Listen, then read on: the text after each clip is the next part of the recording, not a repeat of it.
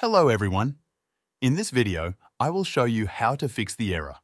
The application was unable to start correctly 0xc000007b in Windows 11, 10, 8 and 7. So let's dive right in.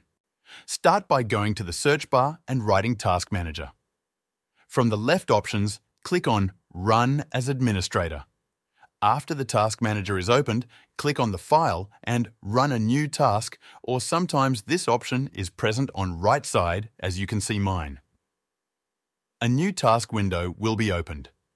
Here, click on the Browse button, go to My PC, Local Drive C, Windows, and then scroll down to open System32.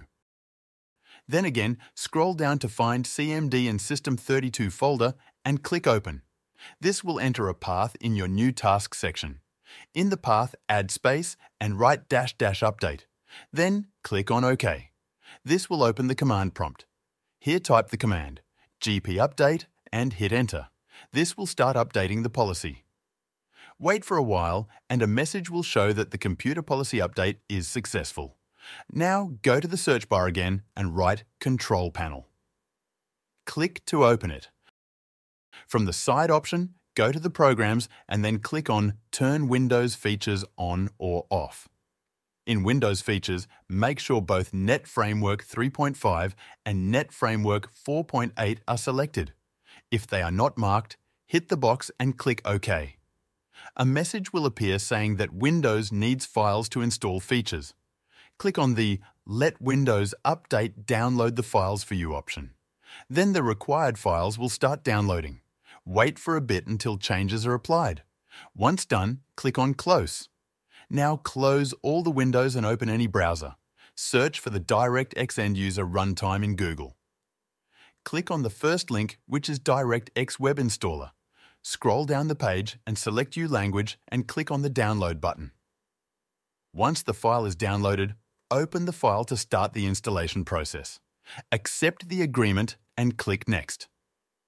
Check the box if you want to install the Bing bar and click Next. Again, click Next to install all components. You will see that the downloading has started.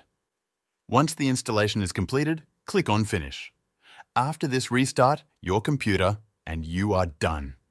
This should resolve your issue and you'll be able to start your application with no trouble.